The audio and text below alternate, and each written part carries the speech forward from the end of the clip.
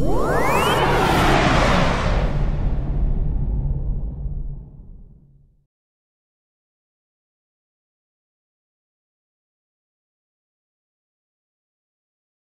have graduated here at ExerciseBay.com. Kendall is now going to do the motion and position I wanted her to do right from the start. But guess what? We had to go through a series of motions and positions. We had to go through a series of tactile and verbal cues to get her to do this one exercise.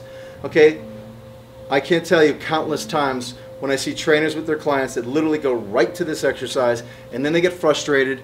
And then they're wondering why the client's rounding their back out, they're not paying attention, the client's, dropping their chin or looking up at the ceiling, knees are buckling in, hips aren't articulating properly, you see a little sway in the pelvis, there's a lot going on. So we finally graduated, it's okay. Everything needs improvement, but she's holding perfect spinal alignment. The only challenge I'm having right now with her is she keeps lifting her chin as she goes down. For some reason, she has the innate need to look up. We don't have to look up. We want to maintain this perfect posture. Drop it down, touch the ground, remember your back, come on up, own it, hold it, drop it down, touch, chin, chin, chin. Okay, can I stop you right there? Yep. Bring your chin down a little. That's where I need you to be. Okay, not too much. That's where I need you to be. Keep that chest high. Right there. There it is. There's your strong position. Press through your ankles for me. Press through your ankles for me. Okay, stand up with that. Flip it up. Go on down, touch the ground. Good. Flip it up. Hold it. Let it down. Touch the ground. Awesome. Keep going. I want you to speed up the flip up and the acceleration. In other words, you're here. Flip it up. Hold it. Okay. Let it down. You're here.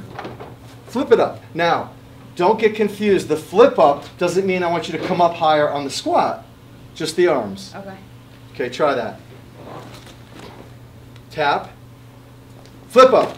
Okay, you came up really fast here. Okay. Just try to slow this down just a little. That was perfect. Tap.